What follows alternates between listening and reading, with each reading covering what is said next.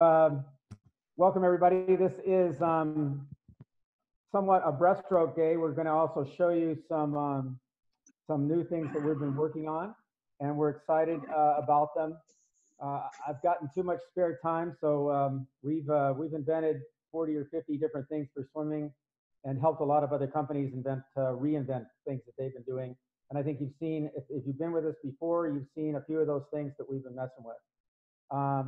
And I guess the most exciting thing I have to show you right now, I can't show you actually how it works and have the computer on at the same time, but it looks like this. See if I can get it. It looks like this, and see that red thing right there? All right. And so what that is it's hooked up to this belt. And as this belt is attached around a swimmer, it pulls on this vernier velocity meter, and it runs out to your computer, and it tells you every centimeter of the motion of the athlete what their velocity is. Now, when you combine that with video, you can now tell exactly where in their stroke they're slowing down and speeding up. And then you can run that backwards and sort of think back to today's day, which is Dryland. What works on Dryland to make breaststrokers faster? What we don't want to do, at least I don't want to do, is become a fitness coach. I'm not a fitness coach. I know that my swimmers need to be fit to be successful. But as we've talked about many, many times, training is specific.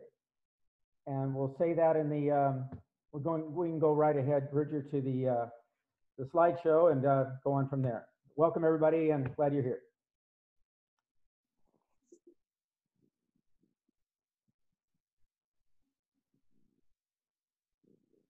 So let's go to the first slide.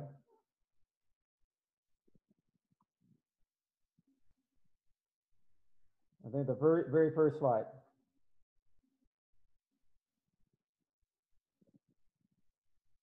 There we go. That's today. All right, next slide. I got this thing in the wrong place. No, that's not. Is that the next one? All right, I guess it is. No, that's fine. Let's go up. Thanks, Bridger. All right, so we're going to reiterate. If you're over 3 degrees off in the motion, there's 360 degrees you see here on the left caliper. If you're over 3 degrees off in the motion, Dr. Yeses said to me when I was in college, then you're not training that motion as effectively as you should. Imagine how far we're off on some of the exercises that we've been seeing on the web. How far we're off when we're running for breaststroke. How far we're off even when we're doing something that Dr. Yeses helped bring to the United States, which was plyometrics. There is a need for all of those exercises, squats, plyometrics, etc. But they are off a lot more than 3 degrees off the motion. So I bet everyone on this forum has seen that swimmer who has had incredible squat ability, incredible ability to run, but was not a very good breaststroker relative to world-class breaststrokers. And you've seen that skinny little breaststroker like they had at Nova as a 13-year, just a 12-year-old, and made Olympic trials and ended up with a silver medal at 13 years old in the 200 breast. Scrawny little thing, probably had a lot of trouble just squatting her own weight, much less a lot. And yet, because of the way that she swam breaststroke, how are we doing, Bridger? Because of the way that she swam breaststroke, she was better. So we want to talk about those things today that you haven't been seeing on other forums, that you may not have seen in regular weight rooms, that we don't see at LA Fitness. We're going to try to show you some of those exercises, but we're going to show you some regular ones too, just with the idea of what breaststroke is supposed to look like. So we never leave a wall without a measurable goal. Now that's the difference between a fitness class and a swimming team to me. We never leave a wall without a goal. So it could be just a simple thing like how far can I glide? It could be a simple thing like how did I plant my feet on the wall when I took off? But we want to find every possible thing we can find. And when you listen to what Bill Sweetenham, probably the most decorated international coach I can think of, Bill Sweetenham, the Australian national team coach, etc., the British national team coach, brought them out of nowhere. to amazing, and they're still pretty good because of the impact he had on them. He said, we leave no stone unturned. And that's what we're going to try to do, a little bit of that today and get that started. At the end of today, you will eventually, when I finish it, we'll have a report card or sort of a Dryland sheet where you can click and you can see some of these exercises. You can click and put your own exercises in there. And then you can send them out to your swimmers to do in between practices. Of course, right now, it's maybe all they're doing, so this is a great idea.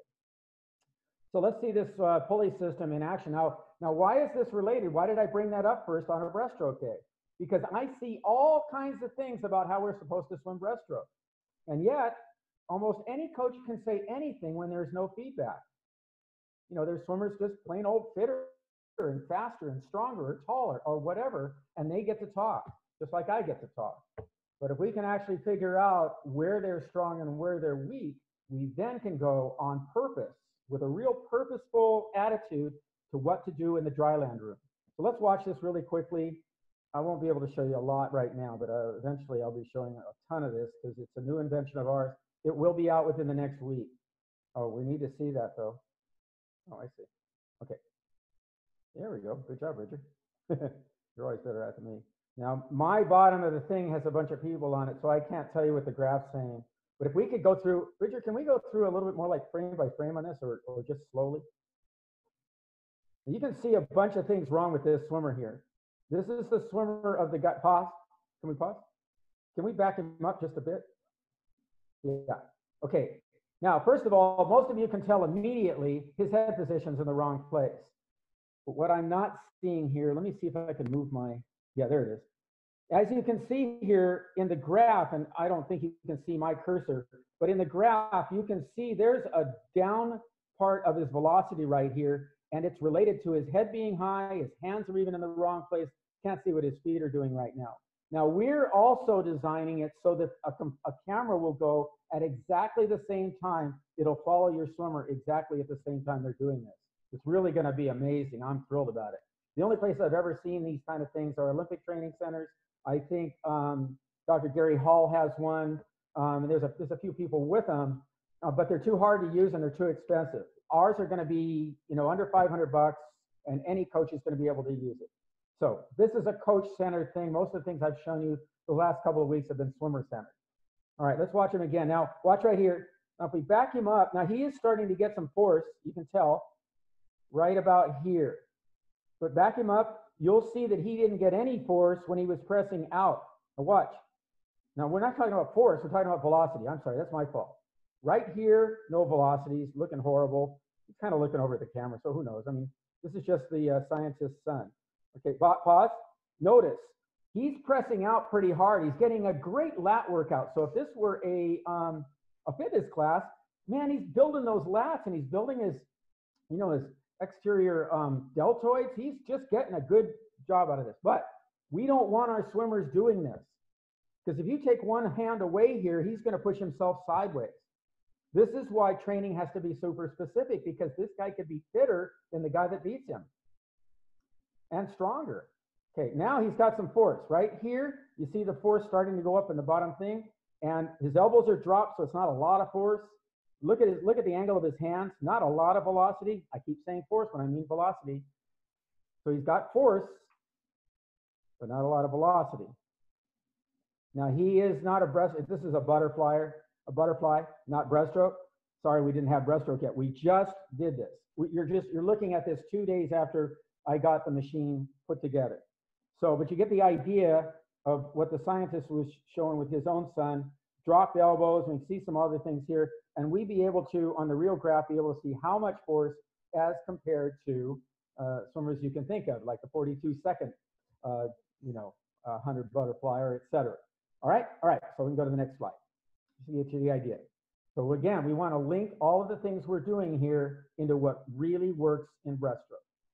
Go to the next one. So this is something I'll show you another time, but this is our velocity. It's actually called the Smart Pulley System now, because if you watch this video online, you'll see these mission swimmers just going absolutely crazy over this machine. They're yelling and screaming, hey, I got a 6.5. Hey, you're not quite under 7, and et cetera. And Mark Schubert and I are just standing back watching them yell at each other. It is awesome. And he just told me yesterday how much he liked it. This is a video I'd like to show you, but I think we're gonna pass it. I want you to see this. So this is called, you can go online and see this on YouTube. It's called Breaststroke According to Moses. It's about Ed Moses's breaststroke. And you're gonna see a guy that's, you know, almost a generation removed from the breaststrokers we have today, swimming better breaststroke than most of the swimmers we have today. Probably 99% of the swimmers, 100% of the female swimmers that we have today. And Ed Moses had that good a stroke. But the thing I like most about that video for your athletes, and I would send it to your athletes, is when they interview Ed Moses, he's talking about the stuff that he came up with in order to make himself better at breaststroke. So here's a swimmer who starts at 17 years old and becomes really, really good as an older breaststroker very, very quickly because he became involved in it and not just the coach telling him what to do. Let's go to the next slide. So this is the analysis stuff. The analysis movies we'll be showing you are of some world-class breaststrokers.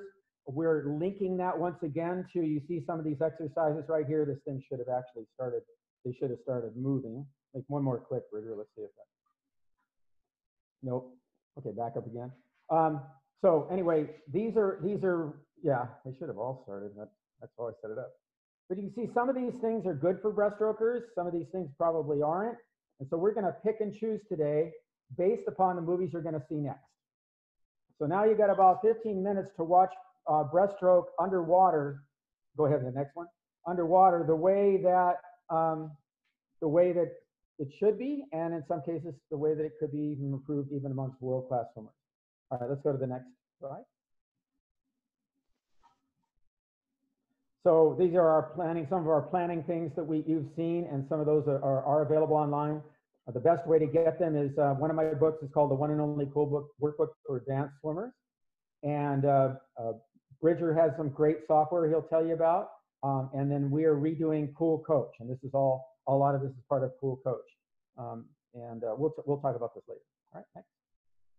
Now let's watch those videos. Okay, now Bridger, you're gonna open up that movie that has the underwater videos of breaststroke.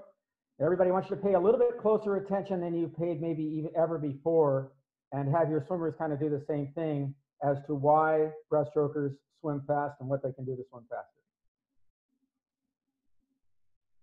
Okay, nice and loud, Bridger.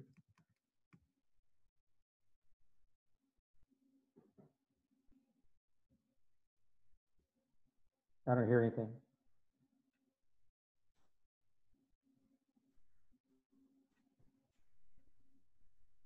Brokers by looking at some of the examples here. Now, we're not necessarily saying that these swimmers do the dryland exercises that I'm going to show. This is to say that these motions and these rhythms have something to do with what we should choose to do in dryland, and perhaps some ways that we can come close or maybe even beat some of these people. It seems at this point it's going to be very difficult to beat this guy, Adam Peaty. We're also going to show a race with Adam getting clobbered here underwater with Vandenberg. And this is the kind of his breakout swim. We're going to see what he does better than Vandenberg. We're going to take a look at Kitajima, who has an outstanding rhythm. And then we're going to take a look at Chupkov to see what similarities he might have. We actually have a pretty bad video here of Chupkov, but I wanted to kind of show you why Chupkov dominated this 200 race and why he came back so much faster than everybody else and how they killed themselves in the first half of the race and let him have it. And I think it's something that he's really planned to do. And again, when you see this race, I think you're going to see something about what I was talking about, sort of an advantage that I've had in my career, having had Dr. Mike Yessis, who edited the Soviet Sport Journal, and was able to come to the conclusion that if we're over 3 degrees off in the motion on dry land, we're not improving the motions we're going to need in the water optimally. So if you keep that in mind and you look for dry land exercises that are specific, everybody else is doing all the other things, the squats and all that stuff. What if we can do some things that are, I think in some ways uniquely facile in terms of making our swimmers faster. So let's take a look at our model swimmers first. We always want to do this. We even want to, when we get back to the pool, we even want to look at ourselves swim and then see that as in comparison to the dryland exercises we're doing, which we should also either have a mirror or have video on to see whether or not what we think we're doing is what we're doing. So let's see if what we think these guys are doing or what they're doing. Now in this case, we're not starting at the beginning because of our time constraints, but we're underwater right now and we're watching Vanderberg just smoke Petey in the first 50 of the 100. And let's see what happens next. And then I want to kind of go back and take a look at it. So here's Vanderberg just way out ahead. This isn't even close. It doesn't look like anybody's going to beat him. And here's Petey catching him and passing him. Now, the naked eye right there might not have been able to see anything except Petey caught him and beat him. Even back here, it looks like a really close race, but he's way ahead. Now let's take a look frame by frame and see what we can notice. And a lot of coaches don't notice this at first. So just see if you can get what I'm after here. Okay, now the Petey is on the right, Vanderberg is on the left. He's the guy you just saw underwater, ahead by a good body length and a half. And let's see if we can figure out what happened here, what Petey did better.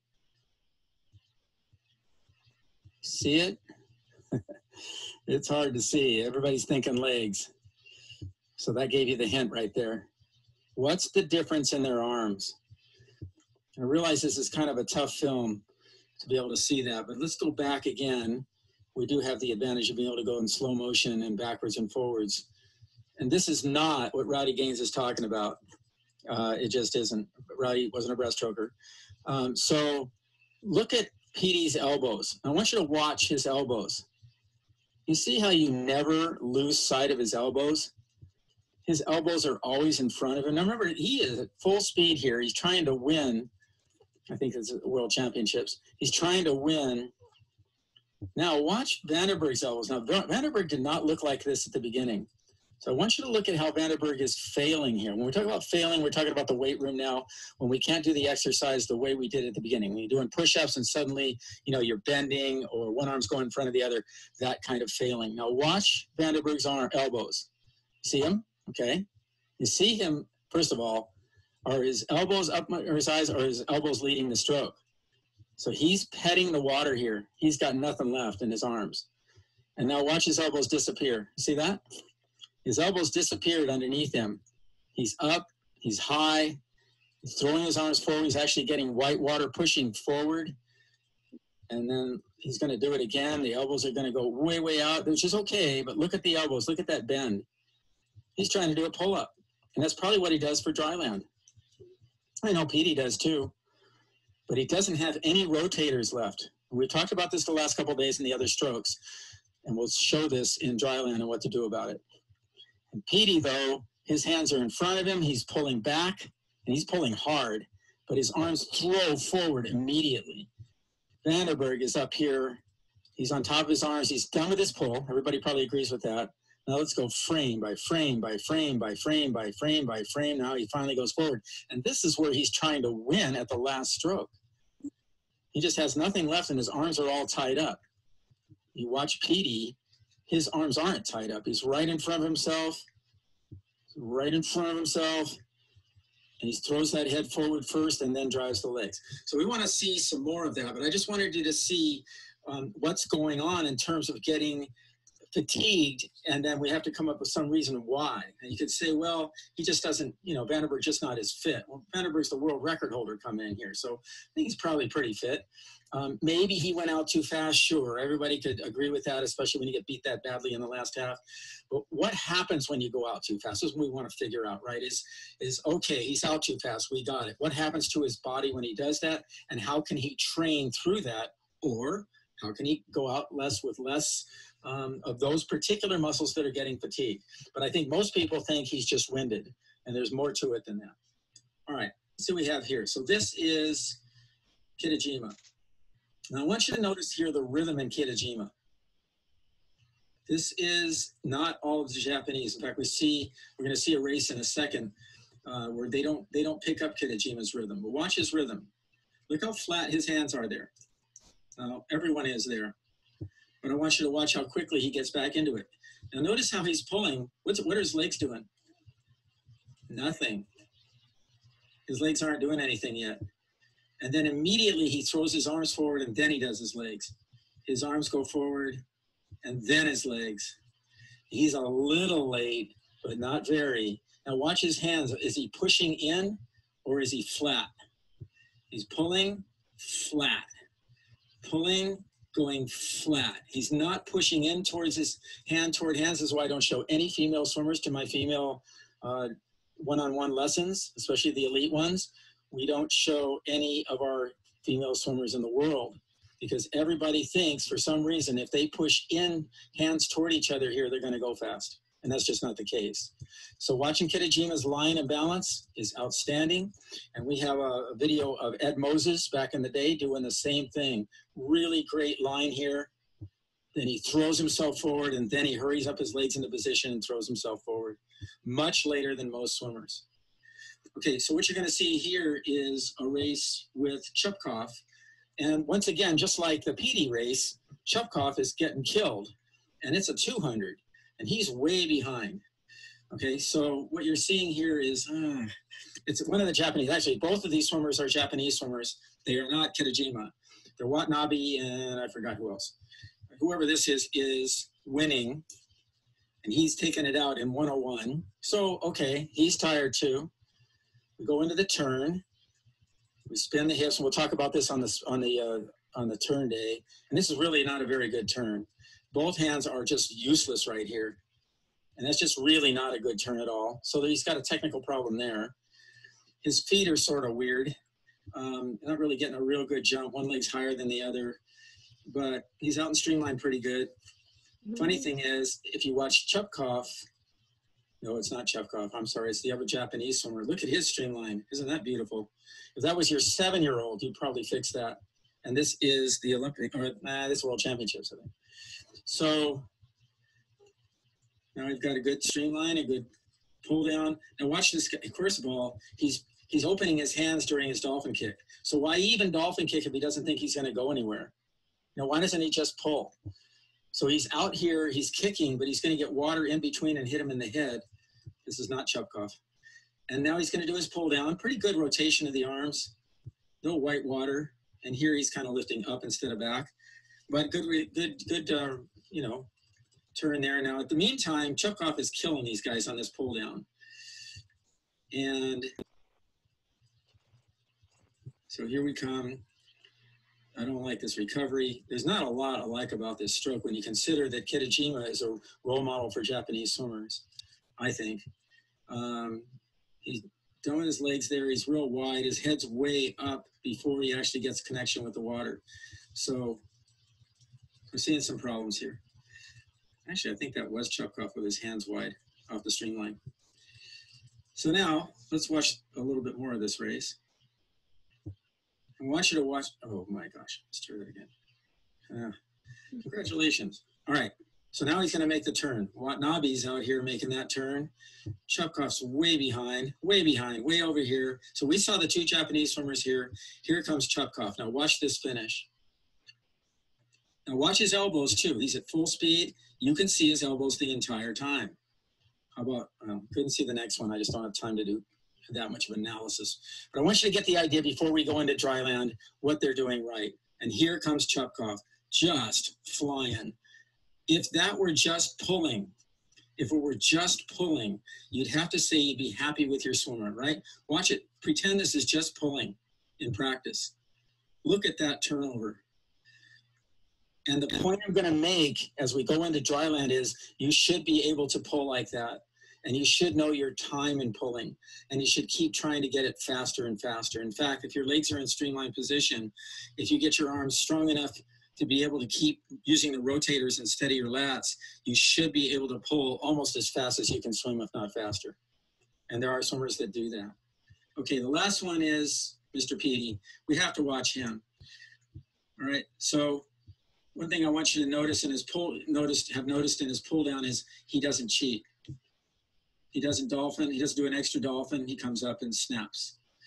Again, we're watching him throw his head forward You do a very fast turnover, elbows stay in front of his eyes, very fast recovery. And that's a real clue to going fast, is a very fast recovery. Hands get out of the way before you kick, and you get a nice streamlined position when you're kicking.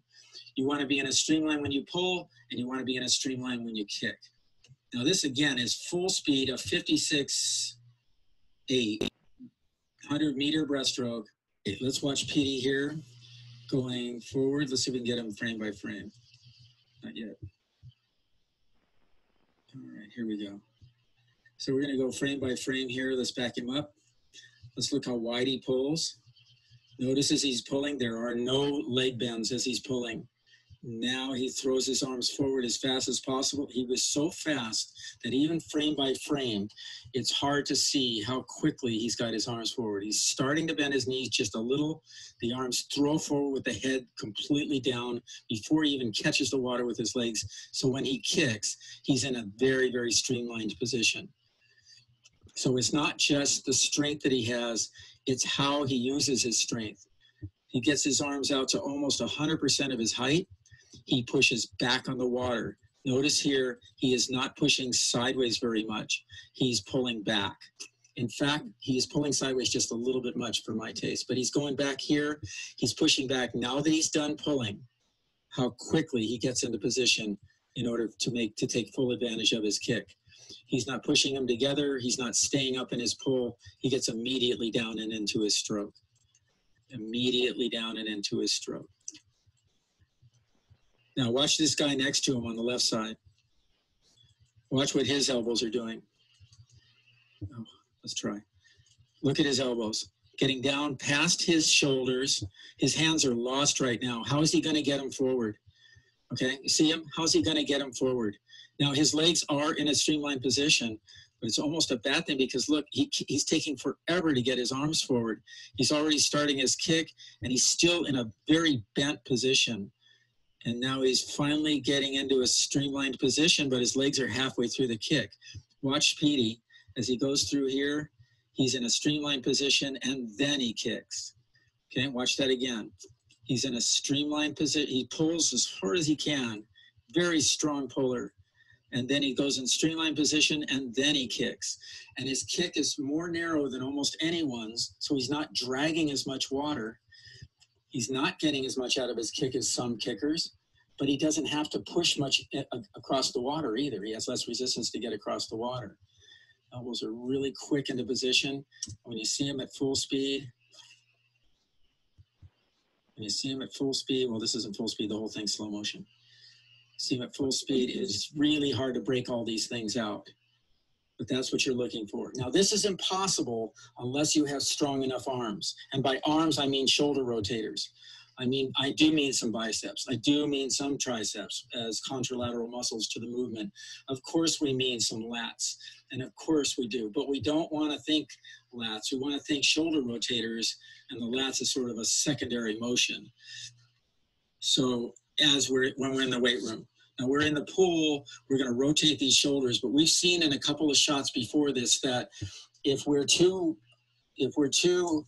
fatigued in the shoulder rotators, the lats aren't going to save us. Look, his lats aren't saving him.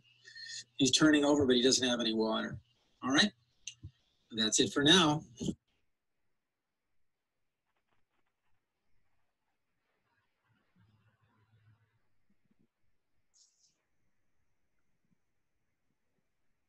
Well, that's how we have to do it based on the technology that Bridger and I are using with Zoom. So that was recorded last night. At least it was somewhat articulate, but I didn't get it perfect, obviously. But I think the idea is now to kind of put that into your head. We'd really rather see it side by side as we show these exercises. And when you do this with your athletes, it's a great idea to show them, okay, this is what he's doing right. This would be wrong. Now let's do the exercise. So if you're doing a pull, we've shown you a few things in the last few sessions where you've been pulling from the ceiling or you've been pulling from the ground or whatever, and you could do them wrong. I mean, you could just do them wrong. And so you did the exercise and you wonder, why am I not getting faster? So, with one foot in science and one foot in coaching, another foot in communications, I mean, I'm just describing every swim coach right now, not just us. We get a little more time. Of course, I've been around it more than a lot of people. I think this is my 50th year. I think we've gotten some advantages. And we also know what coaches haven't been able to do that, boy, they always wish they could do. So we're going to show you a couple things here. We're going to show you a brand new device that, it's not really much of a device, that we're going to use for Dryland, that I designed it actually kind of a generation ago. This is a little slicker looking, and it's something your swimmers can buy from us. You could find a way to Mickey Mouse it, and it'll work probably just fine. You know, we always like our stuff a little bit better. You want to be a little bit careful about how it's set up and that kind of thing. You also want to be careful because the first thing we're going to show you here is not isokinetics. And then the second thing we're going to show you is the very best breaststroke whip kick exercise I've ever seen. And I've seen a lot of them, but I don't think anything comes close. But we're going to show you the compromise that they're going to be able to do at home. We do have a couple swimmers that have $2,300 swim benches at home that do this. And in fact, when you see the report card or the weight exercise, the Dryland exercise sheet that we finally put out, it's going to be probably a week before we get it out. You're going to see some of our best one-on-one swimmers doing whip kick at full speed, at literally faster than they can do it in a pool. And Eliza, we're going to do this one pretty slowly at the beginning. Okay, go ahead and lock yourself in. So we're going to unplug here, and then we're going to go take this over and see if we can see Eliza getting into this. Now this bar that you see, maybe you don't see it. I'm going to get it. Yeah, go ahead and take off your shoes. That's fine. All right, so Eliza's getting out of her shoes while I try to aim this so that I can just, all right, I'll get down and see it. Okay, so our bar here is it's not connected to anything. So she's going to actually hold it up against the wall. So anybody that doesn't have something where they can put it in the wall, these two screw holes here are 16 inches on center, which is how most houses are built. So when if they screw it into the wall wherever they want to, if they're using a bench or something for this, they'll screw it into the wall. Otherwise, they can just hold it with their hands. We also have hand things for this to do pulling, but we're going to show you whip kick because this is kind of the hardest thing. Now remember, 3 degrees off of the motion. So we could be doing squats, and we're going to show you squats in a minute. But when we show you squats, I want you to remember how different squats were than what you just saw her do. All right, so you ready to lock in? Yeah. All right, so she's going to put the cuffs on her feet. Let's go stay in there a little bit. She's going to put the cuffs on her feet. This is the first time she's seen this morning, so. Yeah, he made it last night. Yeah, so. We invented it. Yeah, we invent things here. But again, over I don't know, 20, 30 years ago, we had one of these in a weight room for us, and then we didn't actually bolt that to the wall for a while either. So we're just going to have her hold on to it. And she's going to do this on the ground. Now, she could do this just as easily on a bench, but I just want to kind of show it on the ground. Now, see if we can see perfectly. Okay, go through a full kick. Good. And again. Good. And up and hold and pivot those feet out. Now, notice we're not putting the band on her ankle. Now, when you really know someone doesn't know swimming, if they prescribe an exercise like this and they put the band around the ankle. And I'm not saying who, but there's people out there doing that. And that's a crazy thing. Back to the VASA we talked about yesterday is they came out with a plate on the back of it, which was a really good idea. But again, the plate is really narrow, and you can tell the guys that invents that is a running coach and a runner. And that's what runners do. Just like the swim bench we're going to show you in a minute, that was done by kayakers, and they did a lot of good stuff, but they didn't get it completely right for swimmers. So turn your feet out. So she's even got these a little bit high, kind of like they have them right around here, right around the ball of her foot, right around the ball of her foot, because that's going to rotate her foot out here. Now later on, we're going to show you an exercise where we actually just isolate this motion. It's called the Hankel. I think we showed it the first day a little bit, just kind of as a broad exercise that we do for whip kick. But we're going to go after the foot first, and we're going to go after the arms. All right? So ready, go. And go. And go. Get a good grip on this. Yep. You don't want that thing taken off on you. Yeah. Okay. All right. You ready? All right. Let's get a little bit straighter there. All right. Let's go 10 straight. Fast. Ready? Go. Boom. Boom. 2. That's 3. 4. 5. 6. 7. 8. 9. Ankles. 10. Good. Now she got a little bit straight there, and I yelled ankles at her. So she's going to have to feel that rotation. I think if she gets this thing a lot tighter around her ankle, not around her ankle, last thing I want to do, around the ball of her foot, she's very ticklish, so I got to be careful. So she gets that a little bit tighter there, she's going to feel a lot more of this. We have to be careful where we tie this knot that she doesn't get too pulled. We were messing with her when we just got her into this while we were off screen, and she was, wow, getting a stretch out of that. So, of course, this is one way she can stretch. If this were screwed to the wall, bolted to the wall, again, when you bolt to the wall, make sure it's really, really strong, stand on it and stuff like that. But when you bolt it to the wall, then she can have then that full freedom to be able to do stretching or other exercises. Also, she'll be able to put hand parts into it and do her rotators too. I really like this thing. First, we put one on the ground that didn't work out well because it was the wrong angle. And sure enough, when we ran a correlation coefficient between that and the swing whip kick, we didn't see as much of a difference. So, anybody have any questions about this one? Richard, anybody there? No questions yet. No questions. Okay, okay, pop out of that. Now let's pop you over to, okay. And let's walk over to the one that we think is the best ever designed. And we'll tell you why there's a difference. But that's pretty good. The one thing I don't like about that, yeah, jumping on here. Just go ahead and get yourself in there. Is that the band, wants to pull her back. And that includes when she goes forward. So there's a snapping, you could see she was sort of being snapped forward. Or snapped forward. And that's okay, but I would be a little bit careful about it. We always want to be talking to our swimmers about how their medial collateral ligament feels and how all of those muscles around the stabilizers around the knees feel. And we'll show you some contralateral muscles to make sure that she's strong enough. But we want to make sure we're paying especially attention to that when we're using bungees or we're using myo bands or anything like that. So some of you are probably already in your minds creating ways to be able to do that without my bar or maybe any bar. You can wrap it around a table or whatever. But we actually have some control this way of how far apart her knees are. All right, so she's getting in now, hopefully nice and tight around the balls of her feet. You can see her strapping into this. Now this is an isokinetic device, and the definition of isokinetics is that she provides the resistance.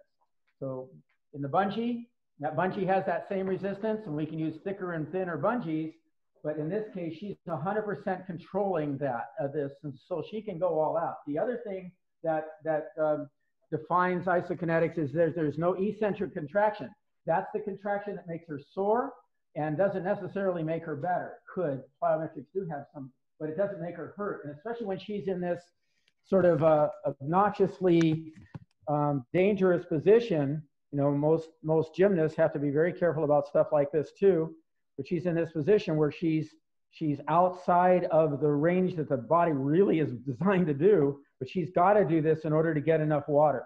So start whip kick. See how I'm doing here? Here we go. Steve, can you tell us a little bit more about the last device that Eliza was holding on the ground and where the tension comes from on that compared to this? Okay, Eliza, hold on just a second. So they want to know how that other device compares to this one. Is that what you're saying? In terms of the resistance and the tension, and also what is the name of that other device? Have we named that other? We haven't. We literally don't have a name for it. Just call it the breaststroke device. All right. For now, and we'll come up with a name. It'll be on the website tonight. There are a number of our other inventions on the front page of the website where you guys have been downloading the spreadsheets, and so competitiveswimmer.com. Now, here's the negative. As I just want to reiterate what we just said. The negative of the other one is that it rips you back, and that it has one resistance. Well, it's a continually more and more resistance.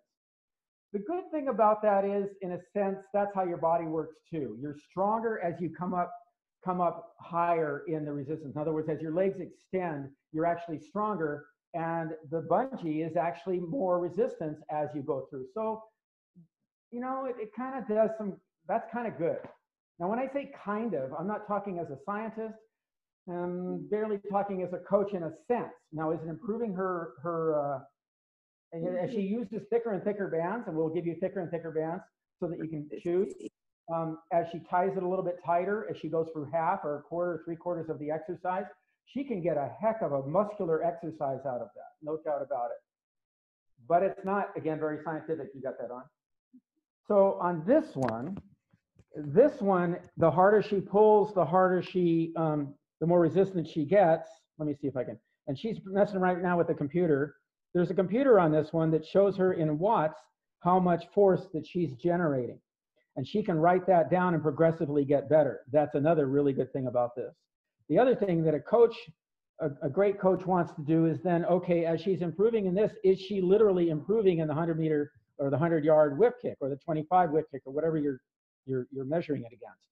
And that's kind of what we want to see. So the difference is a much more scientific. The movement is pretty close. Now I'm going to show you one other thing that no other swim bench ever thought to do, and we didn't do yet. So I'm going to go ahead and do it. Is that, again, some of the other swim benches are not designed by swim coaches. And anything you see here, if you have a reason that I got it wrong, we'll fix it. And that happens a lot. So we have this interaction with everybody that we can. So we're going to open this up and make it wider. And that's something you can't do on a VASA or who else makes Halo. It's always, pretty much one thing. Now, the good thing about the Halo is because it uses bands, you could put the resistance farther and farther apart. And we have underneath here, I can show it to you sometime. This place is kind of tricked out. Underneath here, there's a couple of those rings you saw for vertical pulling we do in the garage here, is that those are wider too. So you can make those right for you. So if you're teaching people to do this at home, that's what they do. But this is adjustable, and we actually have measurements on the adjustment. We're going to go ahead and take her to the most adjustment. And we get really tall swimmers, 6'6", 6'7" on here. Sometimes we don't think we've actually got it right. So we can actually raise this, and we start them a little bit higher and farther up. So you're seeing some advantages to this. But again, this is $2,300, and they don't even make it because they weren't selling enough. And they might make it again, but I was thrilled with this part of it. Okay, now let's see her all out again so you get an idea. Ready? Nope. Yep. No, go about 3/4 speed. And call out your watts. Ready? Go. Nice and loud. Louder. Go ahead. Just go again. Okay, pause for a second. Now, when we test this, we got this was surprising. So I called North Thornton, and North Thornton had this, I think I told you guys earlier, he had a whole weight room of these kind of isokinetic things. And it was just an amazing, way before its time. And they had 52 Olympians in there just going crazy. So I called him and I said, okay, I got a couple of his machines out of that room and we traded them for some things. And I said, I'm basically going 60 seconds on and 15 seconds in between. And Nort said, we used to do that too. And I said, what do you mean? He goes, we reversed it.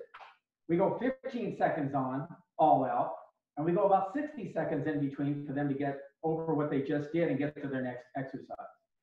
What we found on this by going all out is that she can only go, we'll go right now and we'll try to find out what her maximum is. Her absolute maximum.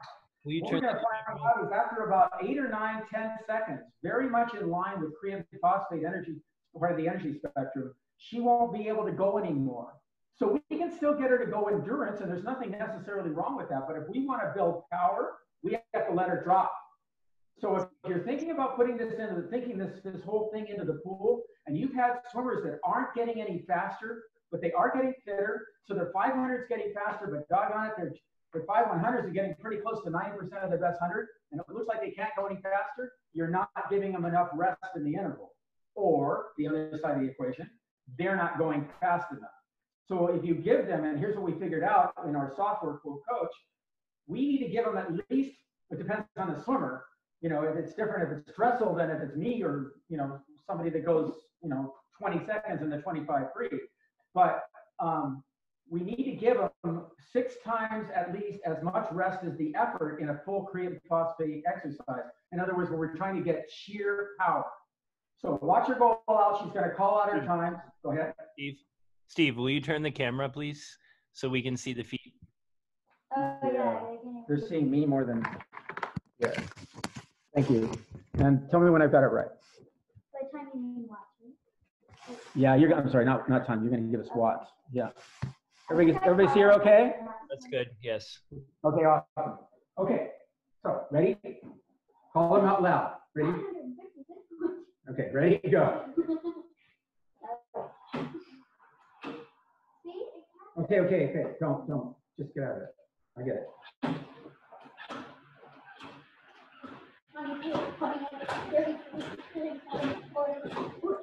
42. 42 is the highest so far. That's it, huh? 42. Yeah. Okay, now that's it. And that's true with me. It's true with other world-class swimmers we have in here. That's it. What you just saw her do was all out. And by the way, if you want to improve her power, you just did it. Now we have to give her 6 times at least as much of the rest as the effort to try to beat 42. Now, when we first do this with people, we don't tell them what's good. In fact, we don't even tell them how to work out. And then I get on. So they get off. Eliza's seen this a million times in here. They get off. I go, let me give it a try. And then I get on, but I yell and scream like I'm in a karate class. So I'm like, ugh, ugh, ugh. And they're like, oh, you mean I'm supposed to work out? You know, and because swimmers are used to just, yeah, and if it gets really hard, it's not like wrestling where somebody's going to grab them and twist off their neck. And so we get really kind of pansy about it. So then, now Eliza's gone 42. We're going to pretend that this is the first time she's ever seen it. And let's see what kind of energy she's going to give it to be. She's not quite long enough on this bench right now and wouldn't get quite right. So she's locking up every once in a while. But don't worry about it, business. Just get back at it and go after it, okay? All right. We're going to do everything we can to beat 42. Ready? I'll call it out. Want to grab one? I grab one. Go. 35, 38, 41, 43, 43, 43, 43 is the highest. Okay. She could have gone a little longer than that. We've had some people, remember, who was it? Garrett? Oh, yeah, Garrett got like 300. Garrett kept going and getting better. So he was an endurance swimmer, and we could see that in him, and he continued to go. We let him keep going. So he would go a minute or two on this. Now, we go a minute or two on this. It's just what we were just trying to show you is what is she maximum power. Now let's take another quick look at the biomechanics of what she's doing. Go nice and slow, keep going. Let's look at the mechanics of what she's doing, and look at how close that is to whip kick. Ready, go. No, not that slow. Okay, get some whip out of it. Whip. There you go. Just whip and glide for a second. Good, and again, whip. Good, and again, whip. You guys agree that's the best Dryland exercise you've ever seen for whip kick? Okay, relax. Now, what do you think? Oh, let's go over to the ankle. Set up the ankle for us, okay? So, yeah, I love that thing. And I think anybody that's on this thing over here has a competitive advantage. Eastern section is part of Southern California swimming. It's not a very good section in Southern California swimming, to be honest with you. But we have 2 of the top 3 most statistically improved swimmers that come here once a week for an hour lesson. But I think the biggest thing is the mental difference that they have, having had me go, and kind of getting them into that. That's a major difference. The other major difference is we're actually exercising the parts of the stroke that need to be done. And I never do a lesson without underwater video where they get feedback directly underwater. And what their responsibility is for me as an individual stroke coach is to send me video of their races. I don't go to meets. So I try not to ever go to one, because if I go to one, then I don't, they'll think I like them more than somebody else, or vice versa. So Eliza is getting into another machine we've made. This is called a Hankel, Hankel, the hip and ankle stretcher. All right. So you got to make sure it does it. That's right. I thought you were ready. Oh, I thought you were all ready. Okay. I was. Okay, so she's getting ready, and I can't tell what we can see here, so I'm gonna put it on the ground. Everybody see that? Because I can't see it. There we go. All right. Now notice she's got a fulcrum by the outside of her foot in this case. Just a little lower if you can. Okay. Good, thank you. Right, and then we're gonna. Okay. Is that still good? Okay. Yes. All right. So now rotate, and again, rotate. Try not to come out of it. And again, and again. Now let's move her up a little bit so we can see a little bit more what's happening with her hip. And again, yeah, we should have had some shorts on her, but it's kind of cold in here in California. I got to move to a warm state like Florida. All right, all the way in. Okay, good. And relax. And you can hear that. Ooh. Okay. You can do it the other way too, and then. Yeah, go ahead and do it the other way. So now she's going to go and step on the thing. So yeah. Now again, you can staple this to the floor too if you've got room and you've got a little weight room area. It's designed to be able to be put on the floor so that she just steps in and goes. But she's now holding on to it. She's got it up against a wall. Everybody see it okay? And she's rotating outward. I'll get over here. She's rotating outward now. How am I doing, Bridger? Yeah, she's rotating outward, and the outside of her hip is theoretically being the one that's worked. And she's also got an ankle joint being moved here too, so that she's getting stronger at being able to do those breaststroke motions. And I don't know if it's because we have so many breaststroke exercises in here, but it's her favorite stroke. All right, relax. All right. Fly used to be my favorite, and dress used to be my least favorite, and now it's flipped. Okay. So now, in terms of, we tell you to measure everything. So it's very hard to measure how much resistance she had right there in external rotation or internal rotation. So really all we can do is measure how many she can do in a given period of time, how thick a band she's using. We have different thicknesses of the bands, how thick of a band she's using, how many reps. And then again, we want to correlate that to at least once a week doing a whip kick test set. So if it's a 25, just don't let them cheat. Don't let them pull into the walls, especially in a 25-yard pool. Don't let them cheat, because they'll get a better time, but then they'll never be able to break it when you call them to not cheat. Usually the swimmers, if they're used to that and you're posting it on the wall, like we showed you here, we're maybe post their Dryland stuff up on a wall like this. So if we post these track sets up on a wall, the swimmers will keep each other honest. They don't want to be beat by somebody who cheated on the set. So that's how that works. All right, let's go ahead and go leaper. And we'll show you a couple more legs, and then we'll show you some arm exercises for breaststroke, because I think the future of breaststroke, the present of breaststroke is the legs. You don't have a good breaststroker that doesn't have good legs, but you don't have a great breaststroker anymore that doesn't have, I don't know if this is going to work. I'll move, go ahead and move it. Yeah. Everything is super portable in here. Pretty much everything has wheels, and everything that doesn't is light. Yeah. We park cars in here. All right. Can we see her okay? It's a nice shot, Eliza. Hurry up. You're okay. All right. All right, so you got, I think we showed this the other day when she was on a circuit, but let's look at it in terms of, this is the best power exerciser. Hold on. You all set? Okay, you all set? All right. But look at it in terms of the movie you just watched. Okay, here we go. Go ahead and go some nice smooth ones until you're ready to turn on. Whoa. These part. Yeah, there you go. Good. Keep that back flat. Eyes up. Good.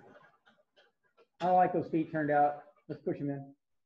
Okay, go ahead. About shoulder width apart. There you go. There you go. All right, now she was already kind of used to having her feet apart, but I just don't like that much torque on her knees. Okay, keep going. It's an exercise.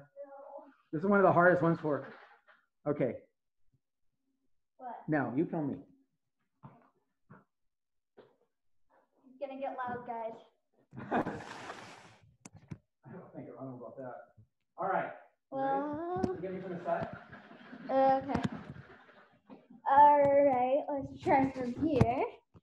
And I can't see your feet, but I can see pretty much the rest of you. Okay. Well, okay. I'll Yeah. go from the side over there. Okay. All right. So this is called a leaper. These are still available, but they're not cheap. All right. So I'm holding on here. It has no resistance on the down. It's just a little bit of weight. So again, no eccentric contraction. The advantage of it is I can go full blast on this thing and not worry about my knees getting sprung against the floor. So I can stand like this, and this is just, it's actually a little bit easier than it is if I just stood like this without anything, because I've got a little bit of stabilization. But on the way up again, I'm gonna push something and see if I can get to do this without being too winded afterwards. From here.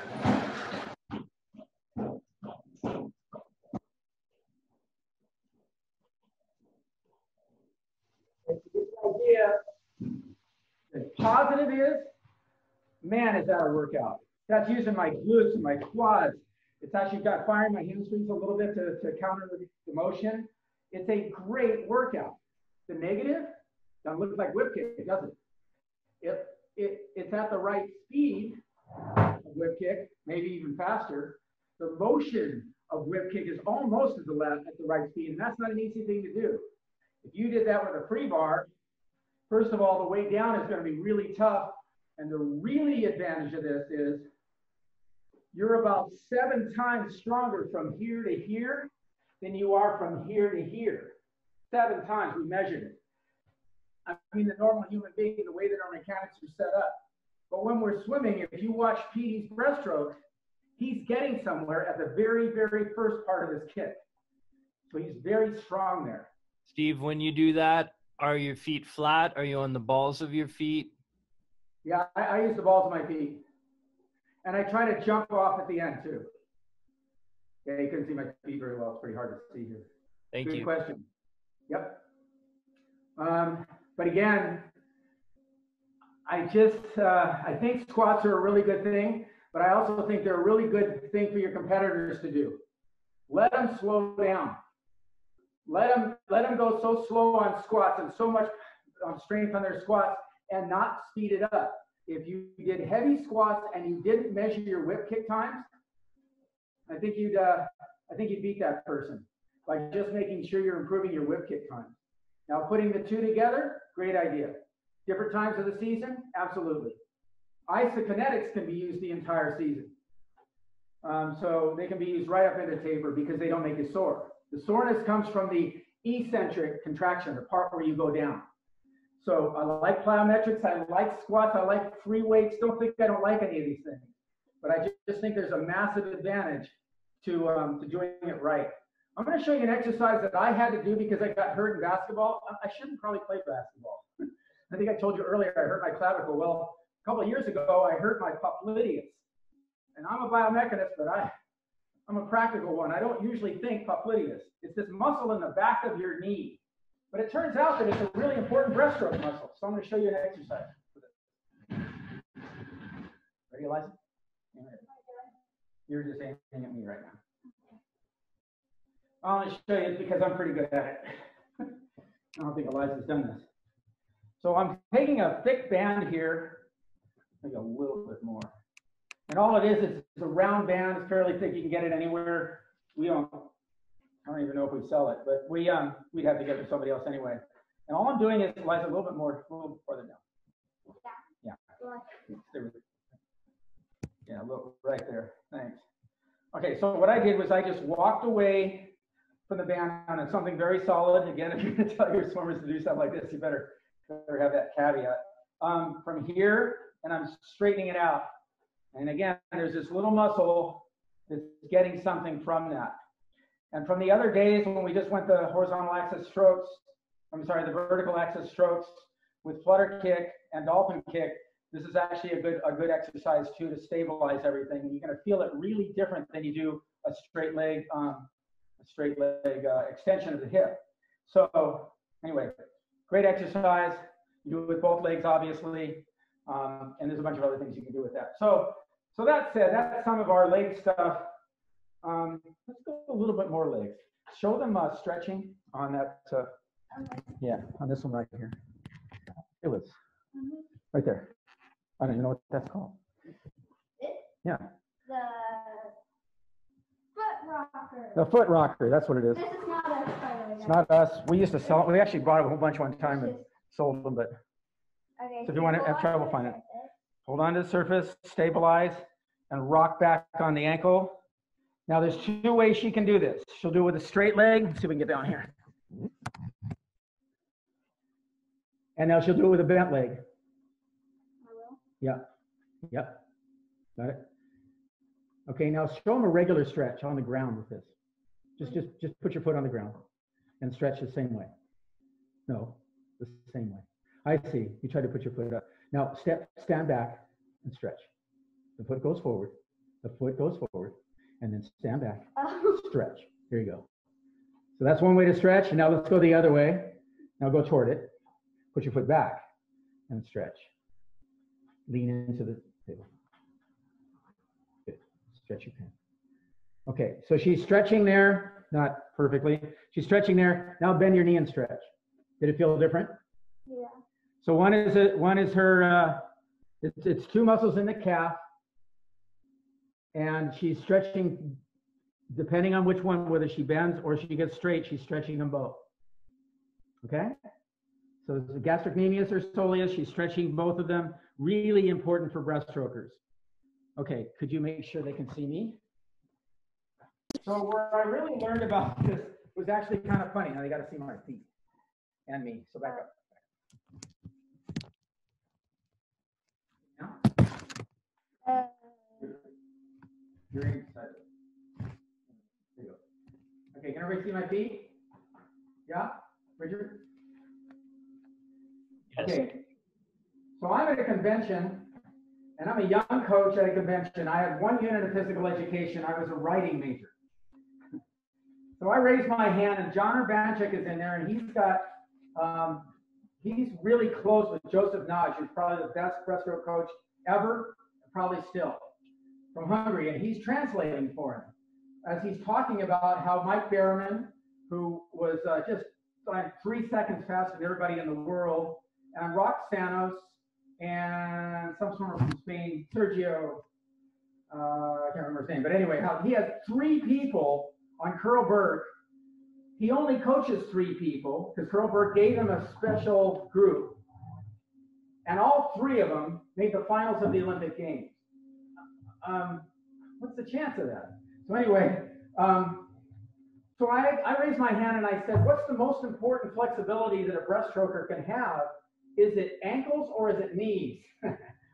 Well, hopefully your knees don't have flexibility going outward, because that's not a good thing. But I would ask that dumb question, not having a single unit of biomechanics. I went back to school to get this degree. So I was paying really close attention when I went back to school, so I remember kind of most of what I learned. So, so he said neither, and I said, huh? He said the hips. And, oh yeah, duh. So when you saw us invent this Hankel, it's based upon something a little more intelligent than I was at the time. But the cool thing, or not so cool, weird thing about Berriman is this exercise here, which a lot of dancers do, where they turn their feet out. And I'm not really good at it. I'm not a bad breaststroker, but not a great one either. Berriman could turn his feet all the way around and walk backwards. Yeah, it makes you go, just to think about it, right? So his hip flexibility was insanely good, and that made him great. But I would seriously doubt if Adam Peaty can do anything like that. I haven't seen it. I haven't asked. Probably ought to ask his coach, but I haven't. But you want to get as flexible as you can without causing any problem when you're doing that. So as we talked about yesterday, in terms of gaining flexibility, I'm going to stand here for just a minute to give you the idea that you need to stand there so your brain will release the stretch reflex, and you've got to take your time. So I guess we could stand here for a while. And if this isn't hurting my knees, thank God. Now, some people have very, very tight knees and have to be very careful about doing stuff like this.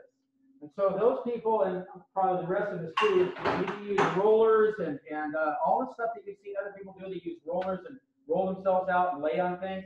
I think those things are wonderful. I tell my athletes in college, who are perfectly fine, I shouldn't say this publicly, is go into the physical therapy people and tell them you're hurting and tell them to roll you out and give you a massage. I think the more you can do that, the better. And parents, if you can learn, if you can teach the parents to do that, you're probably better off in terms of the modern day, we're following all the bad people. But so we're making sure that you're not supposed to do rub downs on the deck unless you have a degree in it. So, but anyway, have the parents do it or have them learn to roll out. I think that's all great. We've also learned that when we showed you the ankle the other day, I didn't mention this, but if you're going to stretch your ankles, for example, if you'll stand on a ball and roll on the ball on the bottom of your foot, your ankle will actually release the stretch reflex a little quicker. Also, when you saw us move the ankle up and down and then go to stretch, the brain will release the stretch reflex a little quicker then too. So all these little hints might help you, but again, nothing will work unless you measure it. Let me show you one more thing on that. So you're going to aim at the floor. Oh, Bridger knew that guy's name. Sergio Lopez, now head coach at Virginia Tech. Yeah, you met Sergio. I did? Yeah, you met him at the ISCA. It's Yeah, good, yeah. Okay, so when we spoke at the ISCA convention, Sergio was there, and I didn't forget his name. All right, so Amos and me. So now picture that this were round, because in Sergio's case, I'm sure, in my German's case, I'm sure, I know, and etc. We can measure how much flexibility you have in the hips. Can you see the floor? Can you get a little closer to me just so they can see it? I can see. You see me okay? All right. So, let's say I'm trying to get out to 180 degrees. I'm not quite there. So whatever, I see 160 right now. The object is to measure everything you possibly can. And this is one of those things you can measure. All right. Let's go to the upper body. All right. So now let's go to pulling. It doesn't matter. We talked about this yesterday. It doesn't matter how strong you are in a pull-up. That doesn't make you strong at breaststroke. And I hope I made my point today by showing you that Petey is beating people because he's not failing as much as they are. Everybody's failing a little at the end of the race, but he's not failing as much as most people. Now, I've only seen him do exercises like this. I've only seen him do heavy pull-ups with weights in between his legs and all that stuff. Again, I don't think that's bad. I just don't think it helps. It helps the motion that he's going to need later. It might help him to have built muscle and overcome the toughness of training and made him tougher and stronger in that way. But in terms of making his shoulder rotators stronger, no. This doesn't work the shoulder rotators. This does. And somebody brought up the other day, but aren't you worried about wearing out this, making them tired and wearing them out and stuff? And I am. And that's what we spent a lot of time yesterday working on the contralateral motion. So anyway, just to reiterate this exercise, I like it from the ceiling. I know Bridger does. You can bend over and do it. Obviously, our new breaststroke from the breaststroke bar. How about the breaststroke bar? Is that good? Anybody's got a better idea? That's good. So the breaststroke bar, you'll be able to attach handles to it. I'll show you that real quick. Stay right there.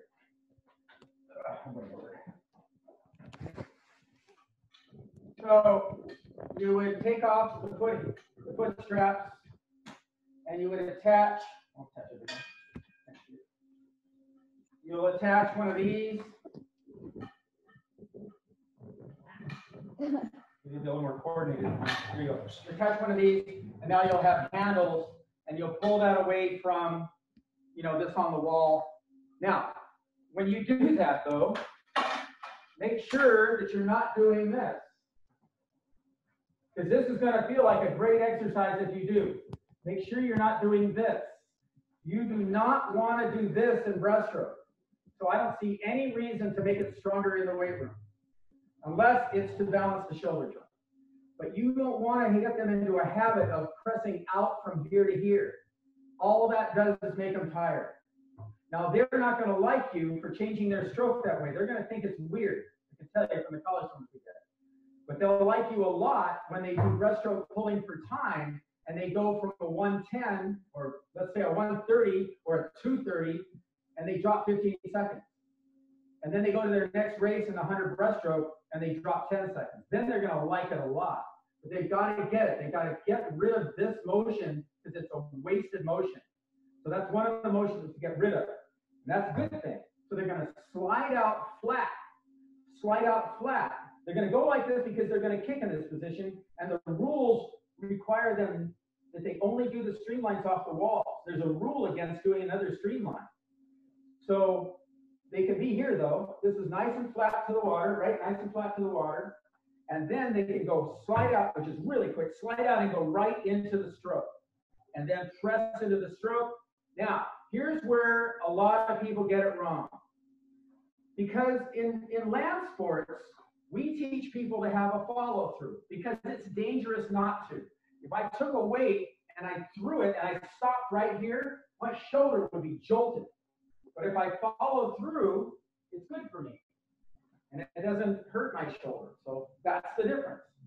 So if you're a land animal and you came from land sports, or you're an exercise person trying to teach swimmers to do things, but you came from a land paradigm, we have a really well-known exercise coach who I guess worked with professional baseball teams.